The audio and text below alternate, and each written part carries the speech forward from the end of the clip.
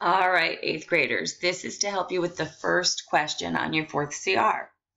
It says, what power of 10 should replace n to make the statement 34,900,000 is equal to 3.49 times n true? Okay, first thing I like to do with problems like this is I like to use estimation. So I say to myself, okay, this is really about 34 million. This is really about 3. So 3 times what number would get me to, even if I didn't go 34 million, even if I said 30 million. If I estimate, it just makes it so I don't have to deal with all these extra numbers. So 3 times what gets me 30 million? Well, I wonder if 3 times 10 would get me 30 million. Let's see.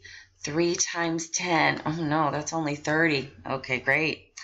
I wonder if 3 times 100,000 would get me to 30 million. So then I try 3 times 100,000.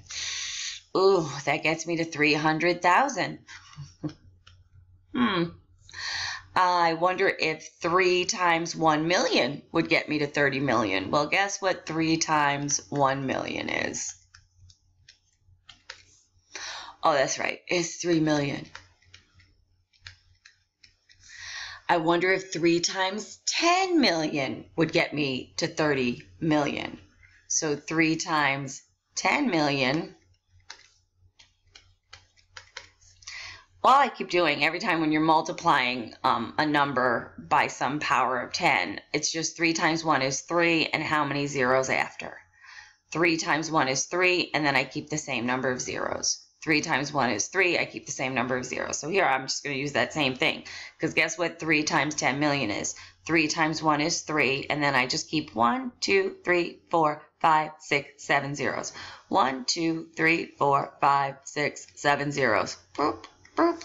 3 times 10 million will get you up to 30 million. So I know it's D, and I simply used estimation to get me there just to make my numbers a little bit easier. Could you have kept this number? Yup, 3.49 times 10 million will get you 34,900,000. I hope that helps.